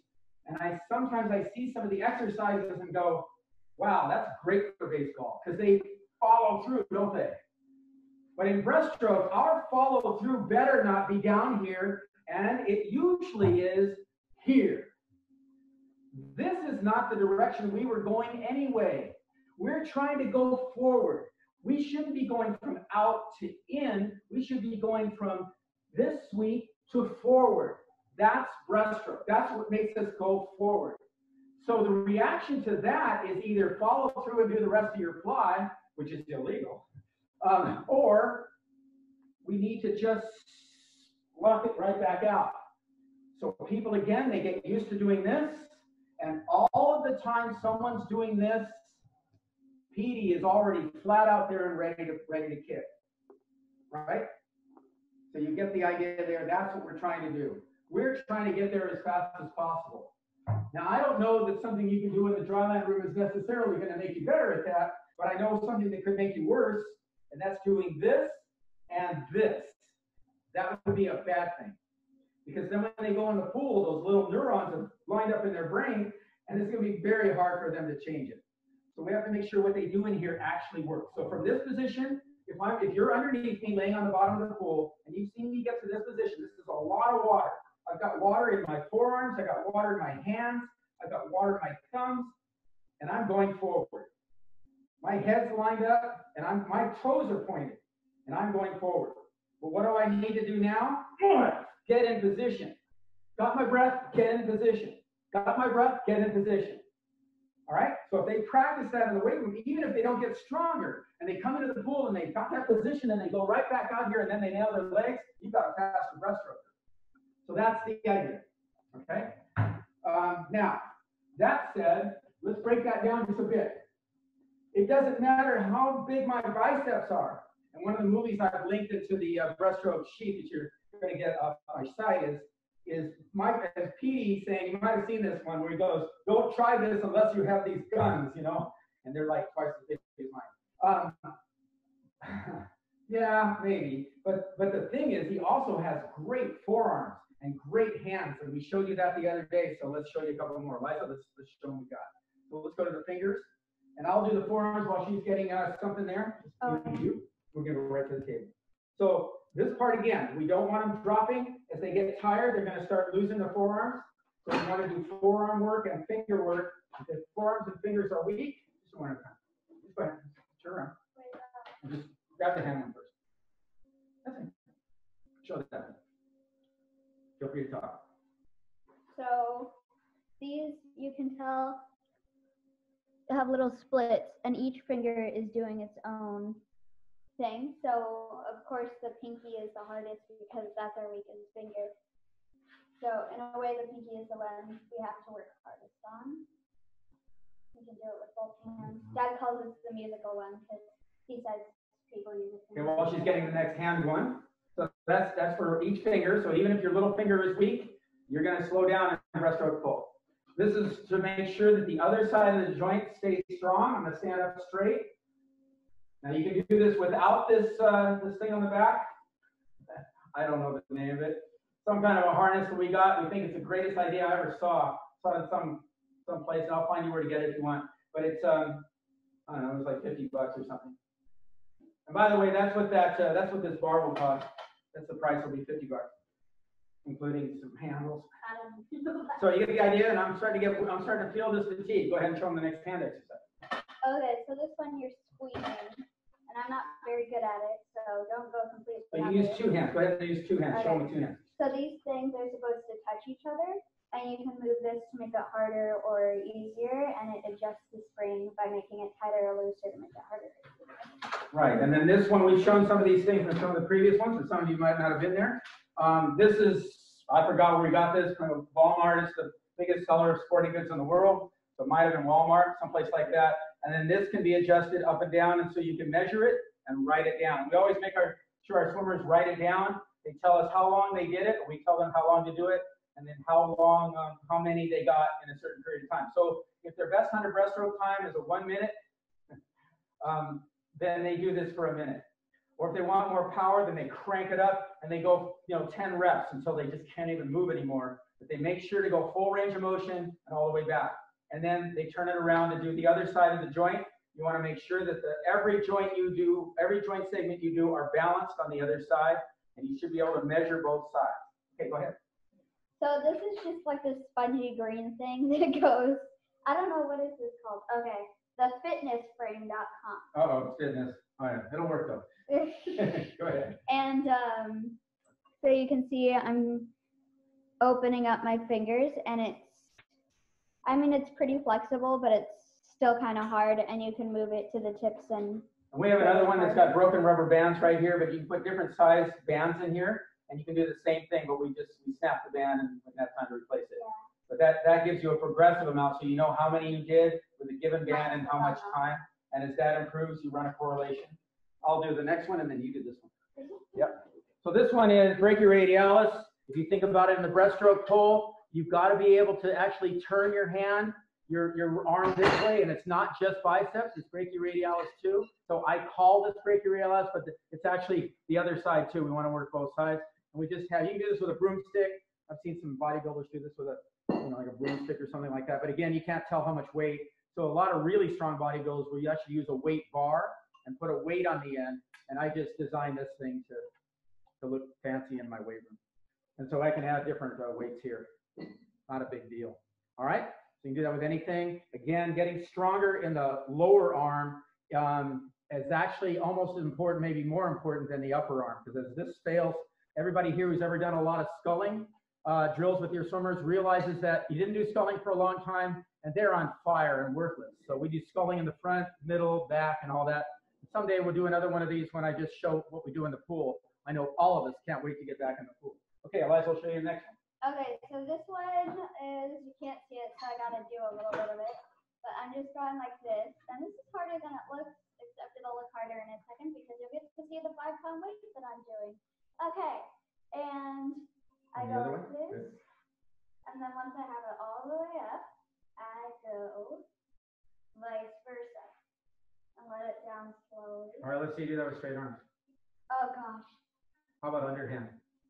Go underhand with that. Oh. So underhand will work a little bit more like the muscles that she's going to need in breaststroke. She's getting some shoulder work here too. So you get the idea. All right. She's a little bit squirrely. So just from here to kneel down to here. We don't just let them fly down. They have to work it down. And when we give them a time to do as many as they can, it gets to be kind of a cool thing to watch them. And I'm starting to go on fire right now. So again, you never shake hands with a world-class breaststroker that couldn't just crush your hand. And they got that strength from really good sculling motions. Some people have a great feel from the water from the time they were little kids. and just kept getting stronger and stronger at grabbing the water. And some people have to work on it. I think everybody eventually has to work on it. Show them rice real fast. There's a question on that, Steve. Were you holding still with one hand and turning the other hand? Is it one hand at a time? Yeah, you go like this. Yeah. Yep. Ken didn't have to do this. Go ahead, undo it. I'll link it again. So it's two Old hands days when you alternating. wash the room closed, that was actually probably a good thing there too. So we're going to show you an artificial. Go ahead. Undo this. No, Sorry, Steve, that wasn't quite clear. Is it both hands alternating in turn? Both hands are going alternately, or is it one hand stays fixed? I just showed you, alternating. From here, we're going to hold, right? That's in slow motion. All right, so let's aim at rice. So we got a bucket of rice. Bunch of rice in here. You could use sand. You can go to the beach and do it. If you live in that area, put your hands in the sand. Go ahead. And then she's going to go open, close. So what she's doing right now is opening and closing. We should have probably used a clear bucket. Maybe we could tell. From here to here. So both sides of the joint are being used. Now sculpt. And you can see her shoulder joints are being used right now. We think it's her hands, but actually she's using her shoulder joints. That's not a bad thing. So she can actually control that. Lock your shoulders and just do your hands. Yeah, just do this. Bend your elbows a little. Yep, now go. Now she's really going to her shoulders. That's where her weakness is, or she's really weak here, so she's going to a bigger muscle. And we talked about that in flutter kick and dolphin kick, where people aren't keeping their legs straight on the up because they're not strong enough. They go to another muscle group and they help it out, but it actually slows them down. In this case, that won't slow her down. She's just weaker in the forearms than she is in the shoulders. So this is how I would prescribe to her locking that up and just working on her arms, and I would keep watching how she progresses on this. And that's what the eye of experience will do for you. All right? All right, go ahead and lock that up. That's a pretty simple exercise. Anybody have any questions while we're going here? Oh, we have a question about Well, let Bridger come on. Anything else, Bridger? Not right now. Okay. Well, let's see. Well, you know, everybody's used to the regular stuff, the push-ups, the pull-ups. Now, we're going to show you one. You're going to stand on that. Go ahead and set that up. So rowing's not a bad exercise. Again, not much like breaststroke, but, you know, build some lats, build some shoulders, builds the back part of your large shoulder muscles, not necessarily your stabilizers. Just go forward. Just get it set up and go. All right, so she's going to go. We put this on people, and sometimes, and this is one of our killer exercises in here for 2 weeks. The main reason is she's going to go against this little guy that's going to try to beat her on the screen. That's the good thing. The kind of the bad thing is it's not really a swimming. We're going to show it in a second. Are you ready? Okay. Ready? So this is a rowing machine from the good old days. It has a little PC screen on it.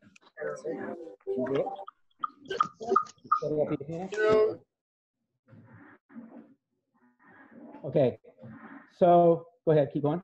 So Liza's about ready to fall apart here, and she's pulling between her legs. Go ahead and open up, pull between your legs.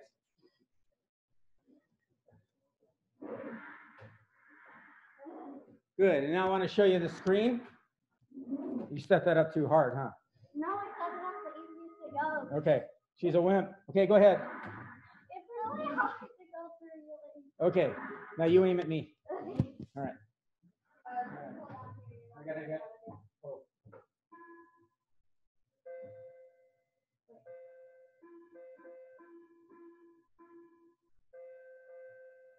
That?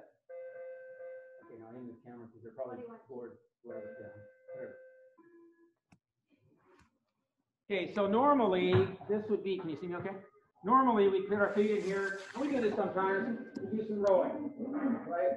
So now the great thing I like about this is it's gamified. So it's a game. And everyone says this is the best machine we've got in here. It's fun. You okay? Yeah. Yeah. Okay, so now we're going to stand up and use it a little bit more like swimming. High elbows. I'm going to pull. This is more for fly. Pull it between my legs.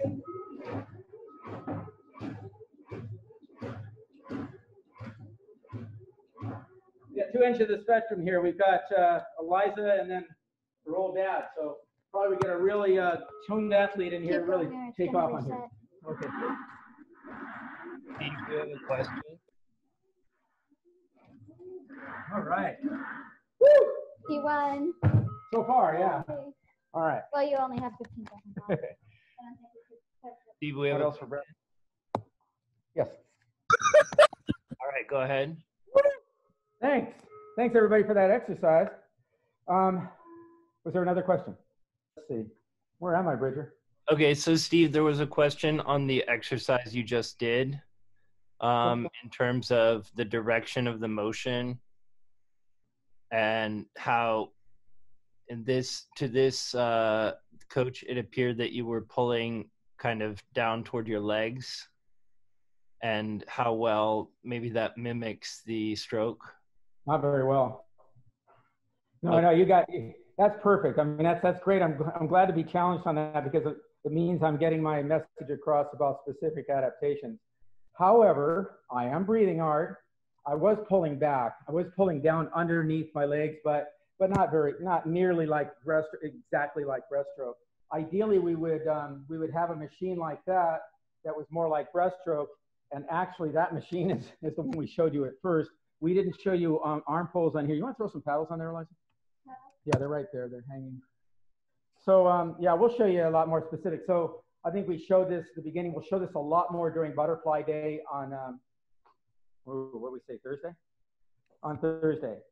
So we'll show you a lot more, but I appreciate that question. It's a good challenge. It's exactly right. We were not pulling in the direction of breaststroke the way we should have. It is better than rowing when we have our arms up here, just kind of trying to pull back. But I'm also able to use my back, which of course we use a little bit in breaststroke too. We haven't talked a lot about core work because on the other days we've shown a little bit more of that. But in answer to your question, we're going to show you pulling in a much better direction. How's the? I'll have to just get it for you. So, and you need feet.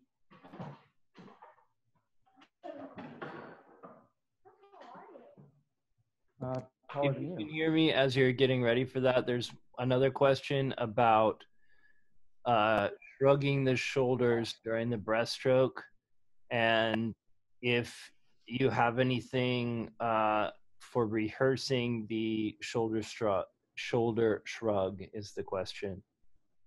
Yeah, that's a good question. I don't know. Okay. I can just hand it to you. So as long as you can do it. I don't think the shoulder shrug requires a lot of power. You know, you're not going anywhere when you do that. I think people think that if you do that, you'll be leaner in the water. And that's not necessarily bad unless you're going upside down with your shoulder shrug.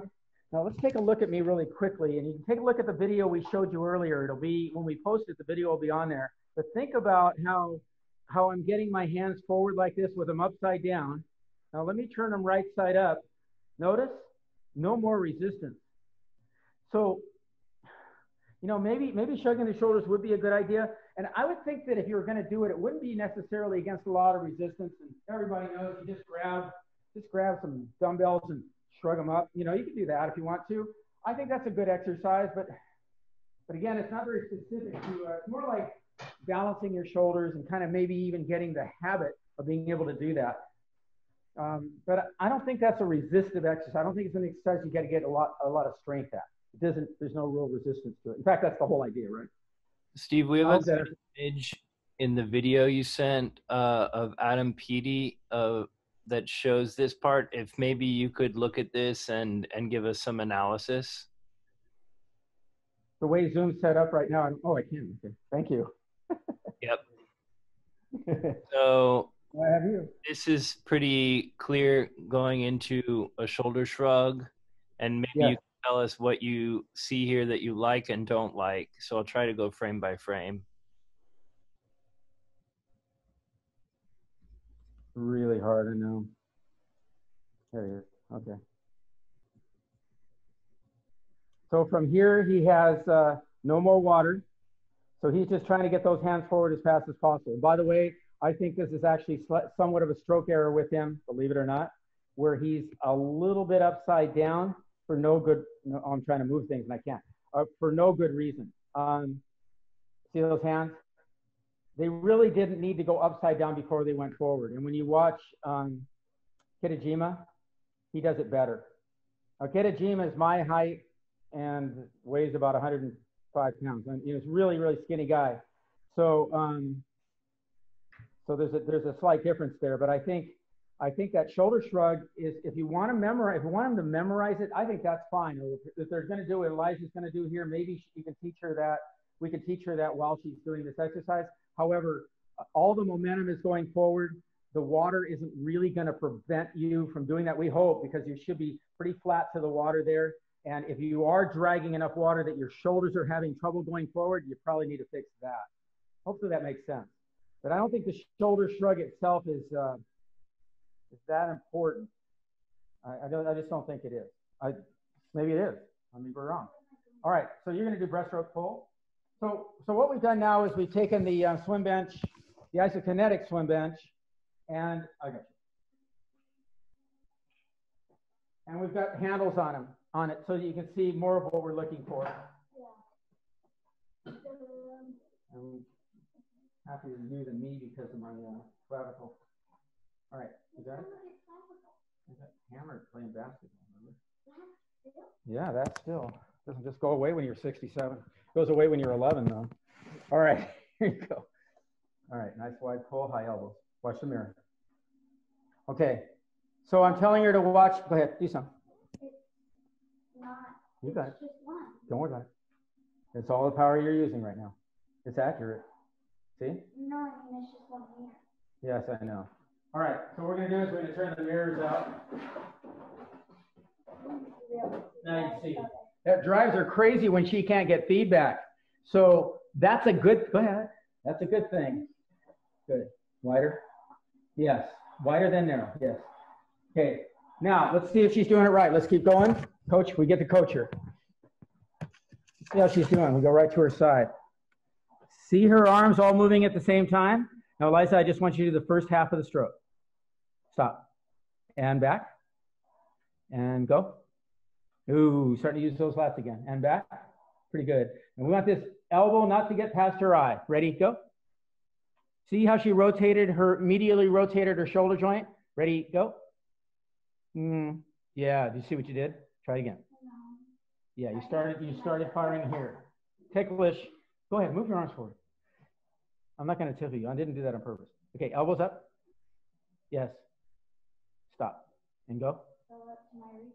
Go. No. Again, keep those elbows farther forward. Ready? Go. Yes.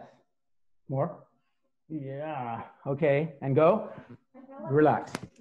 Flashing myself in the face. Yeah, you're a little narrow there, aren't you? Okay. Try it a little wider. Go ahead. You're right. You would be. There you go. And back.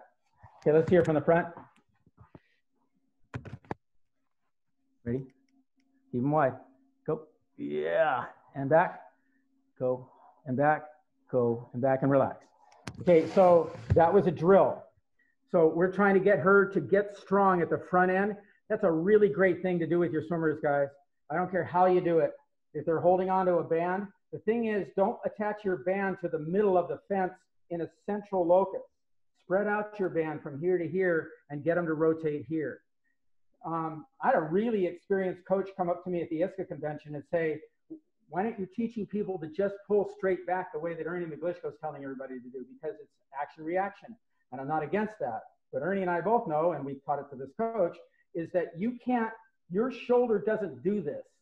It won't rotate when it's that impinged close to you. You have to have it outside in order for it to rotate freely. Now, she was having a little trouble with strength in doing that. So her natural instinct is to bring her arms in, lower her elbow, and she was naturally instinctive to do that. So we kept her just doing this. And then she said, I feel like I'm just doing this. And we said, bring them wider. And that's the kind of interactive feedback that we need in order for swimmers to get really great. One more thing I have to say about that is try not to do another workout where either you or the swimmer doesn't see them underwater. Just don't do it. There's a couple of things. I had somebody email me offline this morning about this. And they said, you know, we've got 3 GoPros, we've got this and that, but the swimmers don't seem to be doing what we tell them. I'm like, well, who's seeing the GoPro? Well, we are, the coaches. He goes, well, every time I go to work with a swimmer, I've got 24 swimmers waiting for me while I'm working with a swimmer. And I completely concur, right? And that's what, just part of our life as a coach. It's really hard. Hand this to the swimmer, have them turn it around when they're done and take a look at it themselves. And if you've shown them enough on a Saturday morning or whatever, they do Sunday morning on their team to do Sunday morning stroke work, show them the ideal and make them memorize it. Make them take a test on it. How far apart should your hands be when you rotate? You know, and if they start saying 80% of my height, then they got it right. If they say 20% of my height, they don't understand it yet. And of course, they're not going to know what they're looking for on the video, but very quickly, they'll be able to see what they're supposed to see. You don't even have to be part of the equation until they ask or until it looks like they've got it wrong. Like in her case, we had to jump in and say something. The other thing we're working on to the other side of that equation is we use swim indicators so we can talk to the swimmer the entire workout. And, we got one now that they can go to an unlimited amount of swimmers through one of my walkie-talkies, and that's great. Communicator, I love it. I won't coach without it again. But I can't see underwater while I'm doing that. So I need to do a better job of being able to do that, and we're working on that partly with what you saw earlier, but partly just to make sure that there's a bar that goes on the top of my iSwim here where it's held, and I'll be able to see it as well as the swimmer. So I can say, hey, you're too narrow. And I can't tell unless I'm looking underwater. Okay? Anything else? Keep going. We're all set here so far. Okay. So what else? Let's go to core. So take those off of there. And let's go back to core. For those of you who weren't here last time, we'll go a little bit more to core. A breaststroker without a strong core is, I don't know, a recreational swimmer. Certainly isn't a fast breaststroker. So go ahead and just lay out on this machine for a second. And watch out for your toes since you don't have shoes on. So this isn't Eliza's first time. No. So we have swimmers that come here that can eat her alive, but she motivates them to do things tougher than they're used to in a lot of their practices. Again, we're in Eastern section. We get mission swimmers. It's another story. They're usually, pretty strong and tough. I want my shoes. No, you'll be okay. Go ahead. Because my shoes are bigger. Just do it. Just go out, lay out. So just lay out. Good. And good. And come on up. Okay, so that's how she does it at first. And that's beginner. And the second one is, when we started to do this, is we'll set up the beeper. You can use it to bata trainer. You can get them online. You can use it on your phone or whatever. Yeah, Denise doesn't make them anymore though. So let me give her a red ball, and she goes for how long? 30 seconds. Right? We go 30 seconds, and then we have 45 seconds rest. Okay, so she's just going to lay out now. Now in breaststroke, we're going to want her to move more, but right now we'll just pretend she needs to keep that whole core nice and solid while she's doing pull. If her core fades, you can see me starting to drag water on different parts of my body. If I can stay here and tall and pointed while I'm pulling, I don't have to pull as much, right? And I'm going to have a lot more left. We talk to swimmers a lot and say the one who wins the race is not usually the fastest swimmer. It's the swimmer who slows down the least. And you saw that in a couple of races today. The fastest swimmer, at the time that Petey first beat Vandenberg was Vandenberg. Not anymore, because Petey now has the world record in the 50. All right, ready? I have my watch set for 30 seconds later. All right, well, okay. You got your workout. You ready? Go. So she's just holding a line for 30 seconds. You can see her start to push the ball down toward her hips. She's not in shape anymore. And then wait. All right, we'll let her sweat. Steve, do you recommend these? So pretend we're on a set there, and they'll actually go through the whole medicine ball stack here. Okay, come on off for a second. Open up for me. Hand me the ball. Do you recommend these exercises every day, every other day? Wow, that was a broad question. This exercise, your abs can take a lot. So they can take a lot of abuse. So I kind of recommend it every day. But But Bridger, you and I have talked about this. These things cannot exist in isolation. If you've been doing a ton of dolphin kick and a ton of work on the abs and core in practice, they may not need that day on Dryland, because they may be so exhausted the next day they have no dolphin kick left. And if they have no abs left, then everything else is falling apart. And that's one of the ways that you get shoulder and knee problems and stuff when they're overtrained. You have to keep an eye on what they can handle. And there's ways to test that, and we'll have that built into Cool Coach 5. But there's ways to test how much more they can handle. And I highly recommend that. Here's one example. The Australian Institute of Sport, when Bill Sweetnam was there, they would have Bob Trefine, who Dr. Bob Trefine was a great sports scientist. On every Monday, they would do a series of 300. This is just a full freestyle set. Doesn't necessarily answer the exact question, but just get the idea, the metaphoric idea. They would set a set of 300s at a steady state. They'd tell them what speed to hold, and the swimmers are very good at holding that speed. By the way, if you don't have clocks on both sides of your deck, synchronized every day, I highly encourage that. You want me to help? But that little tiny change in the atmosphere makes a big difference. Anyway, so they would go steady state. So let's say they wanted to average 330, just for sake of argument, meters, 330. And they would go 330, a series of 3 or 4 or 5 of them at the beginning of Monday. If their pulse rate was too high, based upon the other tests that they had done over the course of time, they would either send them home to get well because they would predict that they were getting sick, or they would back off on the stuff that they thought they were going to do because maybe it was a muscular thing. Their upper body was super fatigued and wasn't recovered since Saturday. I don't know if they trained on Sunday, but just get the idea. And so they would maybe go to the lower body. And I started to learn from that is that I would push lactate in the lower body on one day, upper body on the next day, and then maybe whip kick, breaststroke on Wednesday. And I got away with cycling a lot better. So very good question. It's not a perfectly easy answer, but I can help you to design that. And so can the software. Okay, so let me just show you how we do it and better and stronger ways to do this. So go ahead and start handing me med balls. Ready? I'm just gonna go here, and she's gonna hand me a med ball. We're gonna pretend I'm on a clock. I'm gonna hold it up here instead of where she held it.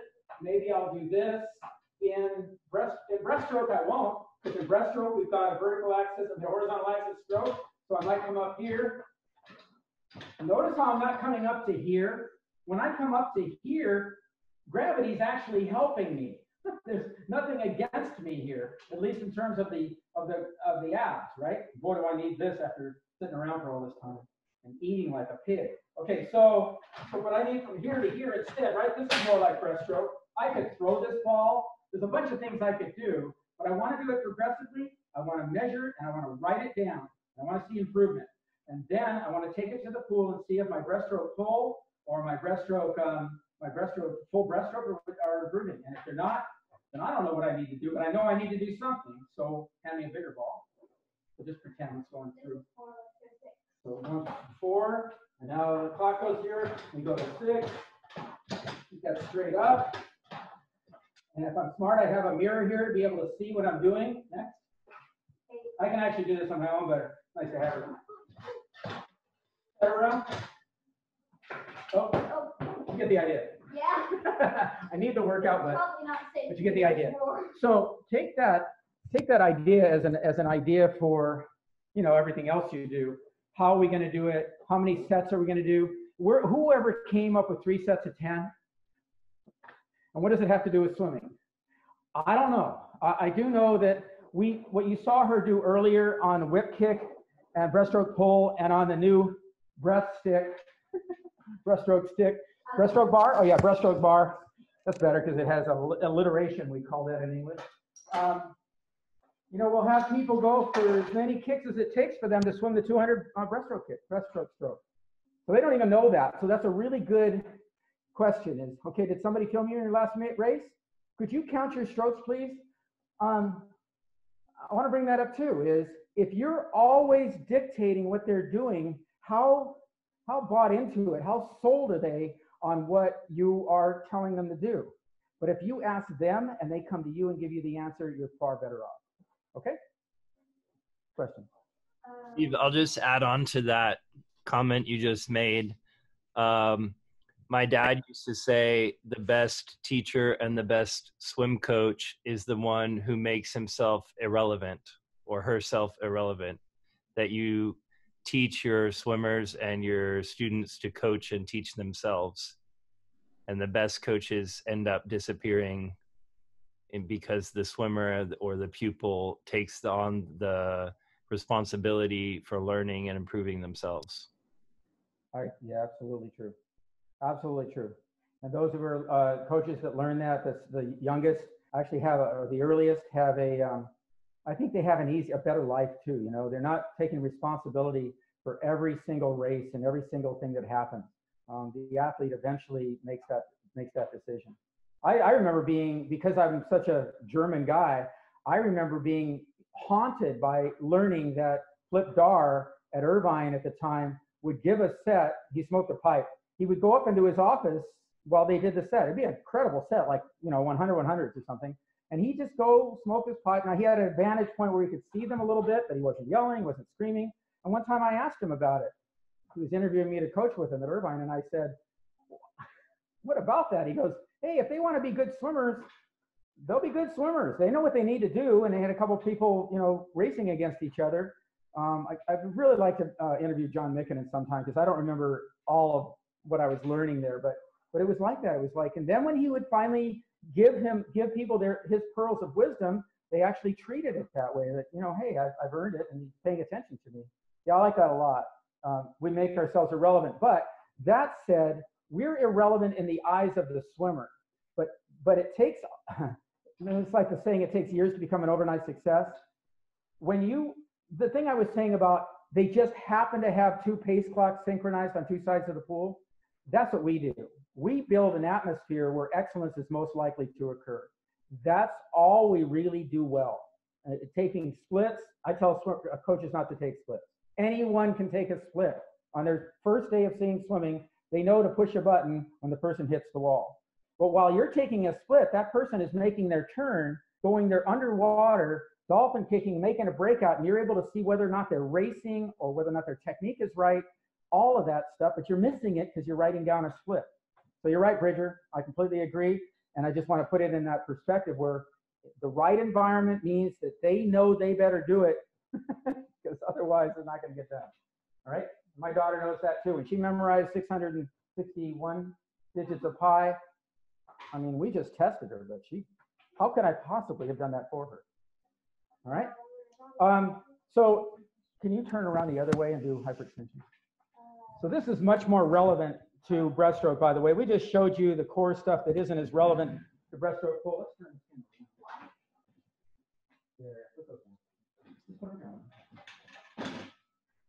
Or I guess since it's set up for me, I'll show you. Okay. We're doing the count. You said hyperextension stuff. No, I know it is, but it's the other way. Okay, so this is what we're used to seeing on this bench. And this is probably a very good thing for breaststrokers. So from here to here, because you have to have some strength in the lower back while you're pulling, and you have to have the ability in the lower back to keep you nice and firm here. If you're falling down into gravity, then you're pulling down, reaching down too far in the stroke, and that's not a good thing. You want to go that way, you shouldn't be reaching down. But if you have to, because you can't hold this position, and I'm starting to shake as I do this because I've been working on these muscles, I can tell. So right up in here, how long should I be able to hold this in isometric contraction? How long is my longest race? To me, that's the answer to that. Now, do we work into that? Yeah, I mean, maybe I'll do 10 sets of 10 seconds, and I'll do 5 sets of 15 seconds, etc. Then once I get really good, I'll use a med ball, I'll throw things and stuff like that. But you have to be really careful about that, because this is not the breaststroke motion. This is. And then throwing everything forward at full speed is there. You don't want to necessarily add resistance to that.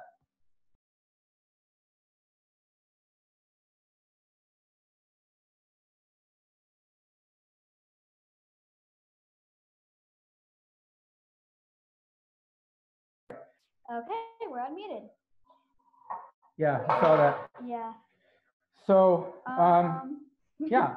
So next time when we go through butterfly, it's been requested that we show you more forearm exercises. We'll try to do some of that. In butterfly, of course, it's very similar to breaststroke in the first half of the stroke. I really like seeing my breaststrokers swim butterfly and my butterflyers swim breaststroke, and sometimes they hate that, especially if you get a breaststroker who's got great legs and they don't really like their upper body. I really like them to start thinking about how fast can I get 100 breaststroke pull, 200 breaststroke pull. We do 400 breaststroke pulls and stuff like that. I have a ton of drills we do in the water that connect to this. Unfortunately, we can't show right now, but I think as we get back into the water, maybe we can interact that way too.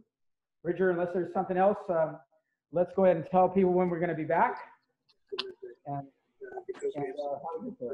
where to get this movie and everything. Okay.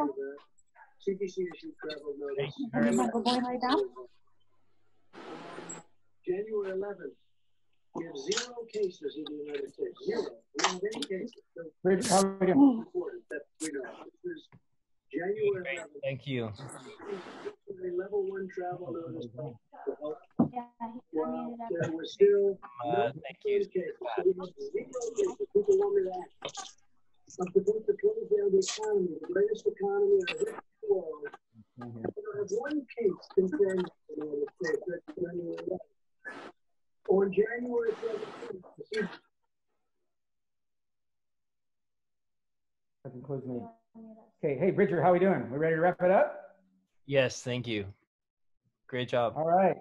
All right, so we'll see everybody on Thursday at 1 o'clock Pacific Daylight Time, which is, I think, 4 o'clock. We're doing, why are you jumping in?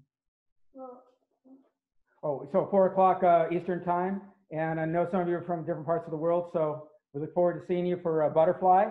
And we'll try to answer your questions in between. You can get directly to me at steve@competitiveswimmer.com. And Bridger can give him his information too. And thank you very much for coming. all right, you can continue now. I think so. Yeah, you're getting lots of thank yous. Thank you very much, everybody. We thank you too. We'll see you on Thursday. Okay, leave me.